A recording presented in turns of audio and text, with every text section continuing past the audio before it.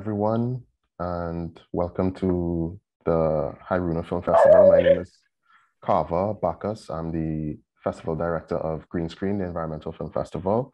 And I'm very happy to be here hosting a Q&A after a series of environmental films at Hairouna.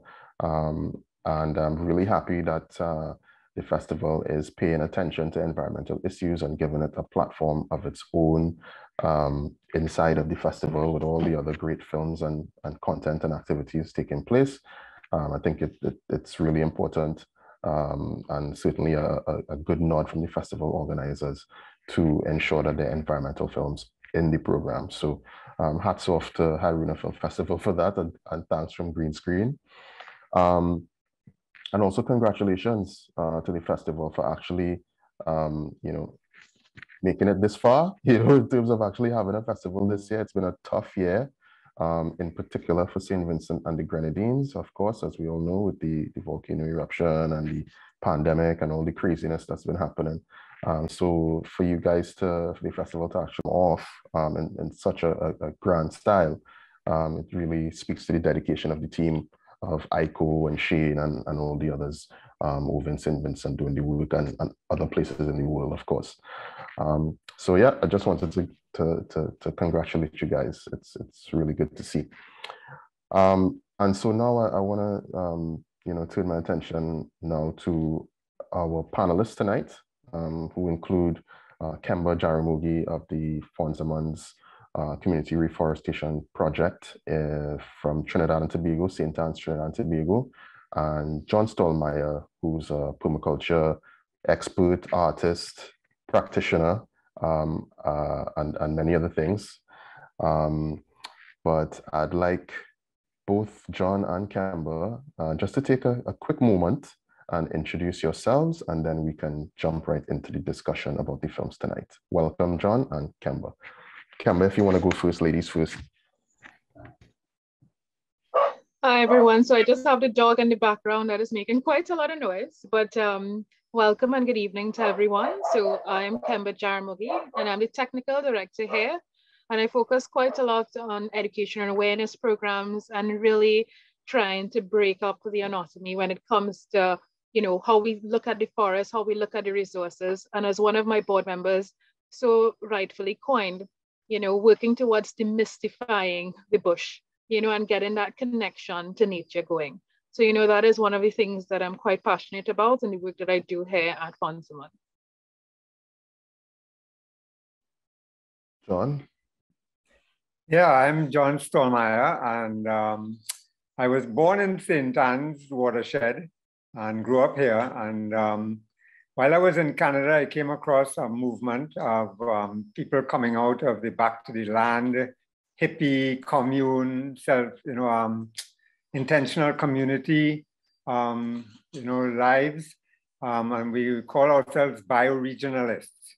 So I came in contact with bioregionalism, and it inspired me to come back home and start sharing that vision of being, connected to an ecosystem, a watershed, a bioregion. That our reality as human beings is that we are biological creatures and that we are, embedded in a living community of other organisms, of breezes and winds and rains and, different environmental conditions. And that becoming family with those elements and, learning to love as a family, your watershed and all these species that you share it with. So that is what brings me as an artist what directs my attention as an artist is to promote this vision of our complete loving connection to all life on Earth and an intelligent cosmos. All our relations. All our relations. Thanks, Carver. Yes. Indeed. Full disclosure to everybody viewing, I've known John quite a while, and he was a early supporter of the work that I do through Green Screen and Sustain TNT, and Kemba as well. same, really, early supporter, early collaborator. And I've been doing it over 10 years now, going on 11 or 12 years now. Yeah. So I know both John and Kemba rather well, and we all live in the St. Anne's watershed. So I think that might be a good place for us to jump off the discussion in terms of the films. One of the films that we saw, My Watershed, My Home, directed by Rhonda Chan Soo, basically explored the Fonzerman's Reforestation project, what it's all about, and it's in the title, My Watershed, right? So let's start there. John, I'll ask you, just tell us what a watershed is and how humans impact their watershed just by them sort of being there, just by their presence. Yes. So everybody lives in a watershed, everybody who lives on land. And the watershed, if you're living in a mountainous area, if you look up to the mountain, the ridge line that you can see, it will have a particular shape depending where you're standing. That ridge line represents the boundary between when the rain falls, the water that will flow towards you and the water that will flow away from you into the neighboring watershed. So everybody lives in a watershed that is represented by a catchment area. When the rain falls, it comes down from the peaks of the mountains and the hills and through tributaries, flows into a main river and then out to the sea. So everybody does live in a watershed, and watersheds are made up of ecosystems. So you have ecosystems that are unique to the source of the watershed up high in the mountains. You have in the medium range foothills, and then you have out on the floodplain, and then out in the mangrove swamps. You have different ecosystems that all together work for the functioning of the watershed. And for most of humans' evolution, we all lived in watersheds in ways that actually often enhanced the biodiversity of that watershed. All life on earth is food, everything eats everything else. So if you are doing anything to disturb the balance in your watershed, you get feedback very quickly and you learn how to eventually come into balance. That is how most of our human experience with our bioregions have been in the past.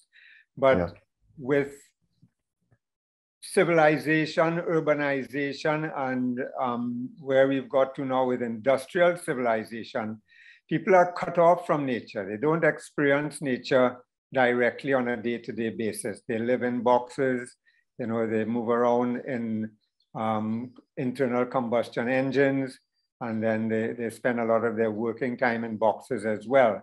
And so the maintenance, the construction and maintenance of all those boxes really does have a huge impact on watersheds.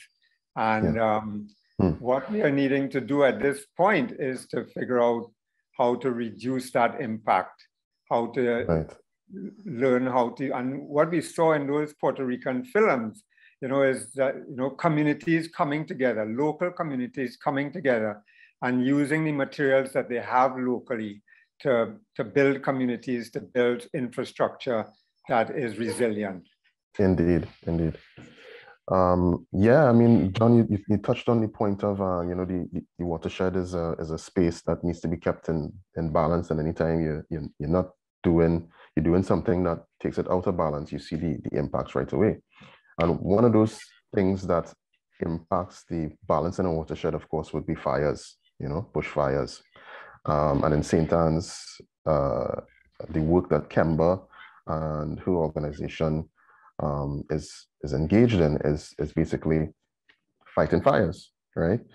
So Kemba, if you could just give us a sense of how bushfires impact the watershed and how ordinary people can sort of mitigate, through their behavior or through other ways to mitigate the impacts of these bushfires, to reduce them and reduce their impacts, negative impacts? So I would probably take it the answering part on the reverse, and kind of looking at how some of these fires are started or why some of these fires are often started. And that's quite a huge discussion, but just to give some small points. One of the things that we've inherited from our colonial era of how we would have done agriculture is a lot of times by cleaning by burning. So you see that practice is still on today in a lot of countries, islands in the global south. You would still slash see and burn, cleaning by burning, slash and burn agriculture, because some communities, we have a saying in Trinidad, I know our audience is broad, but we have a saying in Trinidad, when you live behind God back and you live far away from everything else, anything kind of goes sometimes. So what happened when some people in some of these remote communities, and they're heaping and cleaning by burning, fires get out of hand, everybody always assumes they can handle this. But one thing a lot of people don't take into consideration is the natural environment, what is happening with the climate, the wind that is would spread a fire. The fire has basically 3 elements. In order for the fire to spread and to breed, it requires wind. And during the dry season, when the winds are strong, a fire could light where you would have thought you could have controlled, and then it just goes out of hand really, really quickly. So those are sometimes fires that are started with good intent, but whether it's cleaning by burning or whether it's clearing your agricultural land for food, right? And this fire gets out of hand. And then you have the other side of the coin where people, there's actually an act of rebellion or war or spite or this or hatred or whatever like that, where somebody would light a fire.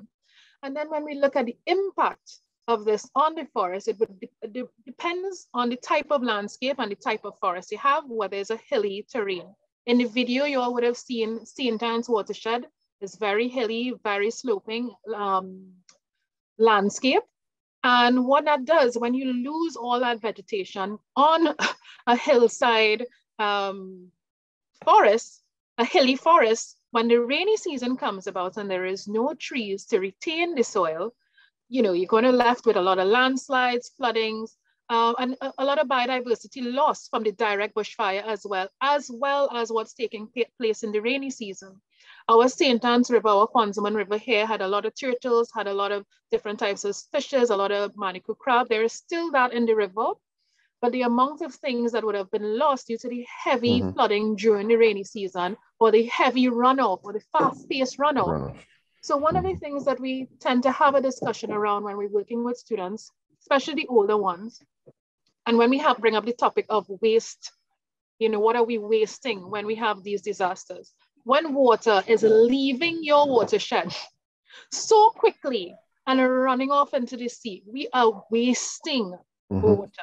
That water is supposed to go into our water table and later resurface as fresh water, that probably might be accessed in your tap.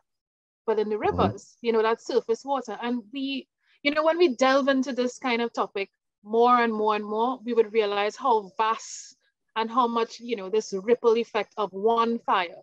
So very often when we have to probably, and I'm not the best person at this, getting a tiny paragraph to say, this is why, we should stop lighting fires, or this is why we should replant the forest after the forest is burned down. There's so many different dimensions to it. Because one of the things we have seen with, so many fires, you have migration of species. Basically, you'd be left with little to no diversity in terms of vegetation, so which means the wildlife would follow suit. A lot of them would just migrate to somewhere greener or lush, and a lot of them also die during the dry season when the fires occur, because that's also the hunting season, nesting season for a lot of animals in the forest. It's very easy to identify. Right. So it's so many different prongs to the impact a fire can have on a watershed. But that is just to give, our listening audience a little example of the impact. Yeah, it's a pervasive problem, a very large problem. And, there's no bigger problem than a natural disaster, which was explored in a couple of the films, Maravilloso and We're Still Here, those 2 films from Puerto Rico, which was shot in the aftermath of Hurricane Maria. And so, I mean, the audience would have seen those films, and obviously they're about resilience, and they're about community power, and they're about, you know, models of recovery post-disaster. But I was wondering, you know, like, how do we get people engaged in some of these models and some of this thinking, you know, before there's a disaster? You know, like, how do we excite people to solve some of these problems, some of these environmental and sometimes social problems that are connected, you know, before there's a major conflagration, a major issue, you know? What is, you know, what in your minds might be the lever or the key to get people a little bit more motivated to activate solutions? What do you think? John, do you want me to go first? Either, you going first? either one of you. Either one of you. I know it's a big question. Yeah, it is. I'm gonna go. Yeah. Okay. You mean me? Sorry. Oh. Sorry, we're all in St. John's and we have a little saying about that, but that's okay. But one of the things to get people, you know, going towards something, we have to kind of meet people where they are. And I think sometimes that is where our donor community and corporate society comes in and take a play at this. We have so many young people that are interested in environment. A lot of people have this belief that young people are not interested, or they just want this, or they just want to live the fast life and go into a party. But the amount of young people we work with on a daily basis, I mean, pre-COVID and post-COVID, pre-COVID, you know, so many young people that we interact with, and they would happily come and work with us if they're gainfully employed. All right? And because we need to put greater value on the forest, and we need to put greater value on the services that the forest could create in an eco-friendly way. There is a lot of value to be gained from keeping the forest intact and rehabilitating and making it better. Secondly, always through education. I know John will touch on the art bit a bit more, but education and everything, you would hear that going through and through. But not just education in a one-off sense or a field trip or that kind of thing, but really getting into the curriculum. Getting into the curriculum, so at every level of school, be it from preschool till you graduate from university, you realize that this is something that is a steady thing that we're paying attention to. It's integrated. Exactly the same way your professor would say, okay, you lose 5 points because you didn't consider all the grammatical errors and how you speak and present or write. The same way we could be thinking about, okay, so what is the ecological factor or impact of all our decisions or actions or so on? And if that is in our consciousness, you know, from day one till we get older, we will be living more in harmony. And also the use of green spaces. I can't talk, you know, enough about that. Being okay with sweating, being okay with being outdoors. Yes, we know it's harder for some people depending on what situation they're going to, but the more and more trees you plant and the more and more connected you get, you won't be so hot, right? You have rivers to cool down, you have the beach to cool down, you have the trees, you have the fruits, you have all these things that would refresh you. So getting that connection back and really spending a bit more time out in nature to see how beautiful and amazing and the support it gives us as well. Absolutely, yeah. John, not to cut you, but I have a question here that they fed through, and I think you would be a good person to take a stab at it. It was actually a question that I was going to ask anyway, so it's convenient that it popped up. The question is, how important is art when it comes to educating society about where we are at ecologically, environmentally? Yeah. How important is art? I mean, well, I think it's key. I think, you know, music, I mean, so much of the music that is popular music that, you know, what the musicians are talking about, what they're encouraging, what they're trying to move the culture in the direction of is you know, love, you know, and togetherness and community and support. And I think, you know, it really is key. As a performance artist, I too, you know, driven by sharing that idea of our connection. But I think for me personally, the real key, and Kemba touched on it, is getting people back into nature. You know, from very, very, very young, that, you know, every child should be given opportunity to spend time in nature, and you know, ideally unstructured time in nature. I think that's key to actually changing the culture. Unless children start to experience that direct link, you know, with the bush from very, very early, it's going to be very difficult for the transformation to happen. But we're seeing it, we're seeing the community spirit in all the other movies, you know, we're seeing that community spirit, you know, rising up in the face of disaster. I mean, sad to say, you know, it takes a disaster. You were mentioning that, Carver, you know, that for that to happen sometimes.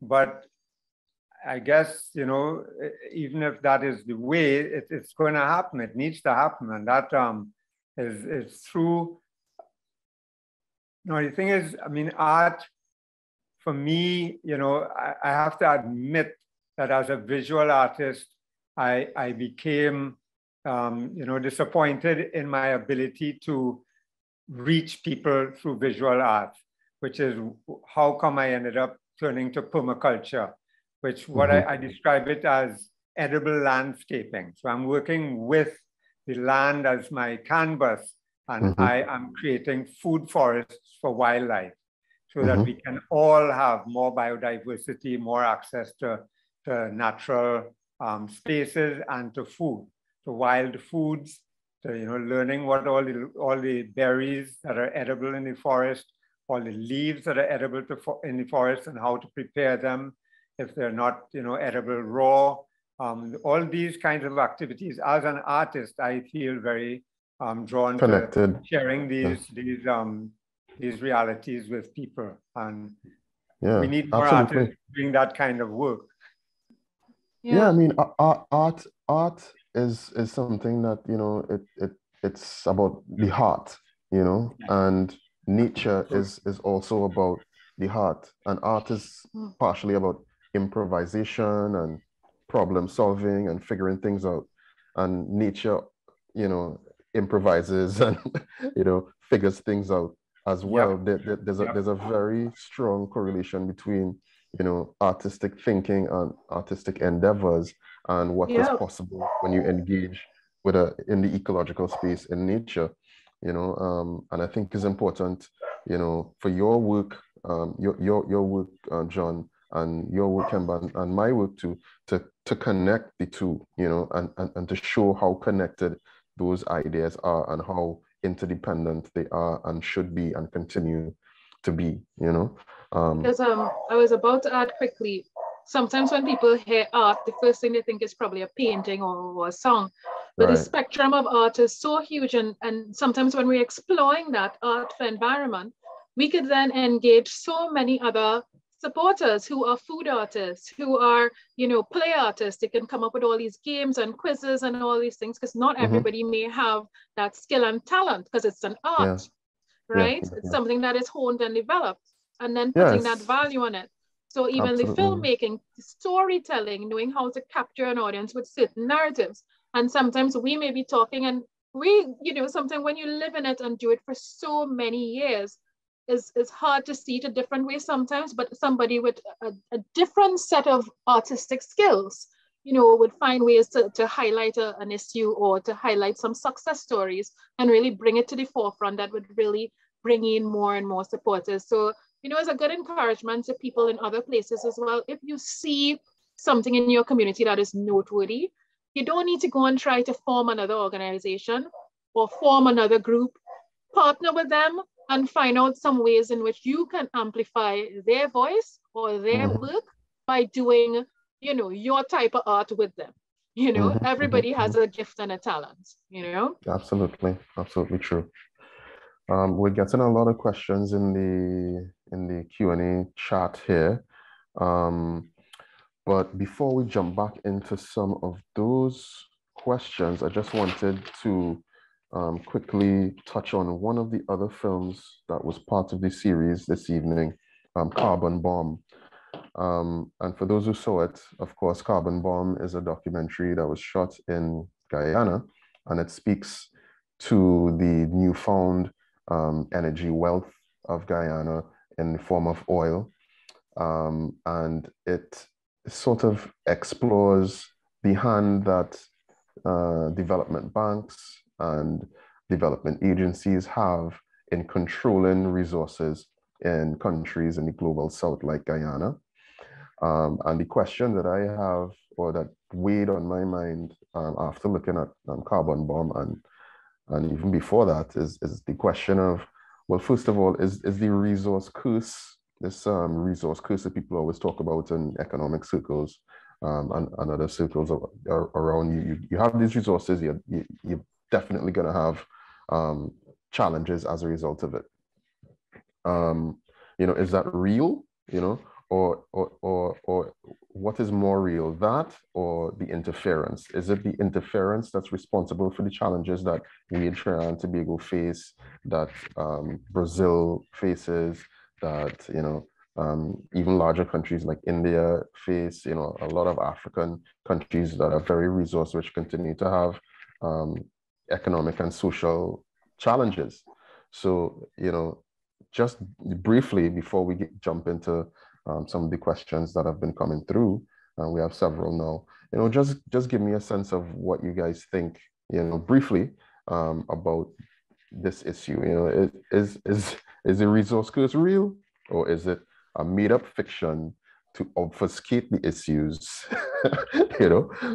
And the development agencies are really responsible for the challenges that we see.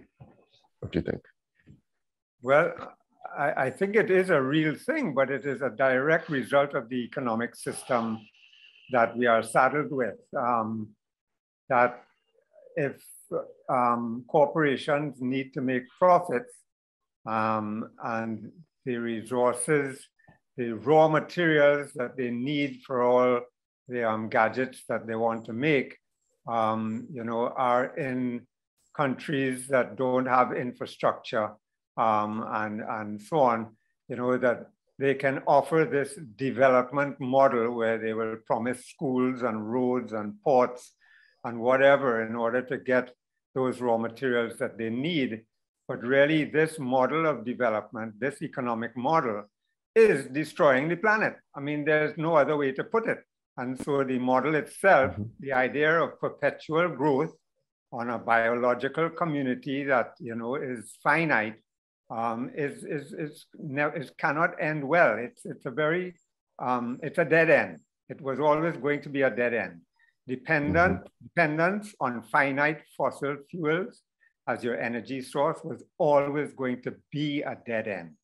And the sooner the better, now that we see the consequences of converting all that dead matter, million years old solar capture, that they've taken just 300 years to pump back into the atmosphere.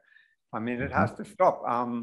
And the only way it's going to stop is if local communities start to figure out how to live in balance with their ecosystems, their watersheds, and their bioregions. And they're only going to be able to do that if they get out into nature and start learning the connections, seeing, where are the animals feeding, when are they feeding, when are they mating, how do we improve the situation for everybody, all persons, all our relations. All our relations. Yeah, I mean, one of the things that this discussion has been going on for decades, especially looking at the new development discourse and discontent with the global model, with the Western global model that is often shown as developed. Because if you had several photos in front of you and images, and you ask a bunch of people, a random bunch of 100 people, point out which one is developed country, they would not pick one that somebody's just laying on a grass, swinging and eating some mango or picking a coconut. They will immediately say that is underdeveloped, because you should buy a bottle of coconut water from the grocery, because that is development, right? Right. So when we think Convenience. about, exactly, when we think about the idea of development and who does it serve and the handicaps that it gives us, it doesn't give us any power. Because if you come and build our roads, nobody actually has the capabilities to do that. When they leave, everything fall apart, and then you blame the government for being corrupt. I mean, we're not saying, agreeing or denying that that is not the case, but what I'm saying is the system now, everything is then rooted up. If people were to follow their history, especially with how third world countries developed and became their own nation, it's having to recover from the shock of the global power, removing all their support, just like that. And then you have to figure it all out with limited resources and now being trapped in that rat race cycle and having you believe that you really have the power to change it using their same model. And then, as John rightfully said, is getting connected and actually understanding ways in which we could begin to reduce our dependency. Because I'm not going to sit here and pretend like we're not using it, because we're all on a laptop and a device, and we're all using electricity or some sort of power right now. But the steps in which we need to take to reduce, in our resource center right here, we don't have any air-conditioned units, okay? So it's about, are you willing to sit in an office or work in a space that doesn't exist? So it's all about trying to wean ourselves off of some dependency things that we know are high energy, high impact on our natural environment. Absolutely. I agree with that. So let's just jump into some of these questions. And if we have time at the end, we can circle back to some of these other discussion points. So let's see. This question is from Shane Slater, tuning in from Jamaica. The first two sets of films demonstrated younger generations promoting environmental protection. Through your work, have you noticed significant differences across the Caribbean generations with regards to their environmental awareness and activism? So I think this question is I think what they're asking is, is there a difference between perhaps our kids and us, and our parents and our kids and us, in terms of what their environmental perspective is, and what they consider to be important? I think because we work a lot at Ponsonman here with a lot of kids. Well, just behind me is one of my activity books that we recently designed and so on. But one of the things that we realize when we bring kids here in the forest, we realize that there's such a difference to when we had our experiences growing up as a child living on the outer rims of a city. So where you would have bush behind you or river behind you or ravine somewhere nearby within your community. And now you look at so many social ills that are happening now that sometimes are swept under the carpet because probably there's not funding to deal with that as well. You have a lot of kids unsupervised, locked in a house, watching a television screen for safety. All right, for safety reasons, or they're not part of a larger community where they have someone looking out for them and saying, yes, looking after the kids, or yes, all the kids are in the road, or yes, there has some sort of shared community, right? So now, because of, some of the social ills and so on, you find that the poorer kids are the ones who now don't know about going to the river, don't know about hiking, don't know about all the fruit trees and all the mango trees and making mango chow and crossing the river to pick a cocoa from the tree because you think it's looking ripe and ready to eat, or you're just hungry walking from school or just want to be up to kid stuff. That no longer exists for a certain section of the population that would have gained a different type of cultural capital through these lived experiences. So now it was a shocker for me a couple of years ago to realize how much that has flipped. Whereas the children who are now middle and upper class, they're going cycling, they're going on these nature parks, they're going to all these resorts, eco resorts and all these things, going to the beach, have this, that. So you really see that shift, that cultural shift, and it's really sad. Yeah, so it's more than an age bracket. It's more of an economic Yeah, bracket at this point. that's a Yeah, yeah, luxury now. yeah. Yeah. I agree with that. I agree with that. Um, John, there's a question. It looks like it's specifically for you. I'll read it out. Kai from the live screening in St. Vincent asks, John's work really resonated with me. How can I help communities connect together to drive a community-based connection with the local environment? That is, identify what local flora and fauna could and should be protected. Also, when are you coming to St. Vincent again? Right. Hi, Kai. Yes, thank you for that question. Well, I mean, my advice would always be start with your own community. You know, whether you're in an urban neighborhood or you're in a rural village, that's where it has to start. It starts in the ecosystem that you call home. Eco is a word that actually originally meant home in the Greek. So yeah, that's what needs to happen. We need to model that appropriate connection to our environments locally. You know, right? You know, the soil in your backyard. That's where you start. You start minding the soil in your backyard by you know, composting and keeping your leaf litter around and growing out, allowing all the shrubs and wild flowers that want to come up in your yard, to allow them to come. These are the foods for the wildlife, you know, at the bottom of the food chain, and the insects that depend on the wildflowers that come up naturally around us and that most of us are waging war against, you know, and they're also the medicinals. They, a lot of these plants are beneficial for building our immune system, learning those kinds of relationships, how all the various medicinal plants that are in our immediate environment, we're literally surrounded by them, how we can use them to strengthen our immune systems and protect us against specific diseases as well. So yeah, start local, start with your community, and then, you know, keep a record, you know, record everything and start to, you know, make art, make movies, make music together and share it.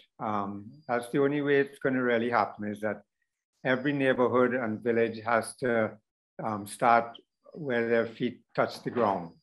Mm-hmm, mm-hmm. Yeah, absolutely. Agree with that 100%. Also, I'll be an advocate for Kai. Do you plan to go back to St. Vincent anytime soon, Judd? I'm not planning to travel at all in the near future or even in the long-term future. If it happens, it'll be something quite dramatic. I have too much work to do in my watershed and my ecosystem at this point in my life. So Kai, you might need to pay a visit to the St. Anne's watershed to connect with John. And while you're here, as we said earlier, Kemba is also in the watershed and I am also in the watershed. If you do make it down to Trinidad, please give us a shout. We'll be happy to chat with you and tell you about the work that we're doing and so on. Right, so there's another question here. It looks like it's for me. Yeah. So I will read it and then I will answer it. This question is from Beth from London, but in St. Vincent. The format of the very short shorts was simple yet impactful. How was this program initiated and what was the response from the filmmakers being part of this, especially the younger generation? Thanks for that question, Beth. Very short shorts started 5 years ago now as a means within the context of the Green Screen Environmental Film Festival to sort of flatten the playing field a little bit, level the playing field a little bit for filmmakers locally and eventually regionally and internationally. So that even if you don't have a lot of fancy equipment or a lot of experience making films, you could still use your phone and make something really, really short. But you have to think about it and you have to plan. you know, because it's really short. It's a micro short, 1 minute. So even though you might not have a lot of fantastic equipment, you don't need it. What you need is to figure out how you're going to tell this story in 1 minute. So yeah, everybody has a phone, right? Even if it's, you know, not the best and not the best camera, everybody has a phone, and that means that anybody can shoot a short film and put something together that would tell a story. And that's what we wanted. We wanted to give more access to people for participation in the festival. And the response has been really, really, really encouraging, really, really good over the years. We've gotten dozens and dozens and dozens of submissions. Some years we get, you know, more than we expect. Some years we mightn't get as many as we want. But every year we really are treated to a lot of talent and a lot of quality production, even though it's, you know, all shot on mobile films. Of course, this doesn't mean that, you know, if you're a professional or, you know, a semi-professional filmmaker, you can't participate. You just have to shoot on a mobile phone as well. So we've had professional filmmakers participate as well. And we're really happy about that as well. We want to encourage as many people as possible to do that, to participate and submit stuff. This year, the competition opens once again in June. And so we'll be coming out with the theme and all the details around the competition very soon. So you can look out for that on our social media. That's at Green Screen TT. On Instagram, Twitter, and Facebook at Green Screen TT, you'll find us. On our website is greenscreen.film, greenscreen.film. So you can go up on the website and, you know, you can check out some of our films on the website. Our program from last year is still there with the very short shorts, so you can check them out. Yeah, and I think that we've been sort of we want to engage a wider audience for participation with very short shorts as well. And so last year we opened it up with a new category, a new arm of the competition that is international. So anybody from anywhere can submit films to that particular competition. It's the Very Short Shorts International Competition, which is open right now, actually. That one has no theme. Whatever you want to do, once it's focused on environmental or sustainability issues, whatever your heart desire, whatever your imagination wants to produce, we will accept it and review it. So like I said, it's open to submissions. You can submit anytime. And also we wanted, I know we've been talking to the folks at Hairouna about a special category for Vincentian filmmakers as well. We haven't really refined what that would look like yet, but, you know, I'm very open to it. So we'll see, you know, if that actually comes to fruition. But yeah, I look forward to the possibilities when it comes to very short shorts, and hoping to expand it even more and more going forward in the future. So we're now at 9:30, a full 45 minutes of discussions. I think that Kai says he will be coming to see you all. Wow. So we can expect a visit from Kai.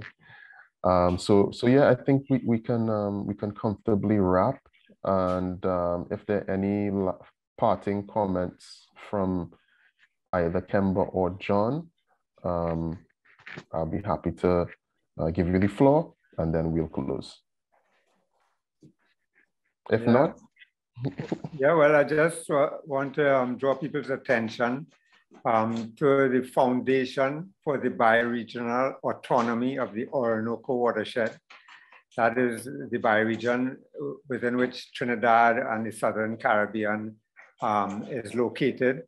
And so there's a website, fbow.org, and there's also a Facebook page where you can see the history of the work we've been doing, working with the Fonzamans community since 2017 to clear fire traces and dig contour drains from the top of the St. Anne's Ridge coming down trying to reduce. So what was happening over the years is that as the Fonzerman's reforestation project, the community project was coming up the hill, every year fires would come, burn down the ferns at the top of the ridge, and then extend further down into the forest. We'll be losing more forest canopy from the top coming down over the years. So I'm trying to reverse that process with the foundation work up there. So I look forward to hearing from people. You know, friend me on Facebook and we can see how we can make this movement go viral. Thank you, John. Kemba, any final words? So in closing, you know, likewise, you all can look up the Fonzerman Community Reforestation Project. Quite a long name, but FACRP for short, on Facebook, Twitter, Instagram, and you can get to see what we're doing. And I know a lot of you have been asking a lot about the education side of it, but it's all about, you know, documenting what you see, sharing the information, and letting people be a bit more aware. It takes a lot of time. So, I mean, once you're passionate about it, you can get the ball rolling. I've been doing this for the past like 3 decades. I wouldn't give away too much, but you know, it's been very impactful. And you know, one of the most heartwarming thing is when you work with a child in preschool or primary school, and then they come back when they're 18, 20 and come to volunteer or to do their work placement or research project. So, you know, you see the full circle. So, you know, I know, you know, we know at Fonzerman that the work that we're doing is impactful, and it's not just in the community, as the name says. It's quite far-reaching on a global level, where we have people from all over the world that visit here to learn about what we do and sharing the model of community forestry. So that is, you know, we look forward to sharing and just, you know, having discussions. But thanks for listening to us, and go about having a nice green time. A nice green time. That's a good way to close this evening. Thanks for that sound bite there, Kemba. Thanks to you and John for making the time for this chat at the Hairouna Film Festival 2022. Thanks again to the festival for having us and for making space for environmental films in their program this year. And we look forward to next year and expanding this aspect of the festival. I'd be happy to see where this goes. The more eyes on these messages is the better for us in the long term. I think everybody can agree. So once again, thanks to the festival, thanks to our panelists this evening, and thanks to the audience, and bid you all a good night. Take care and goodbye. Thanks.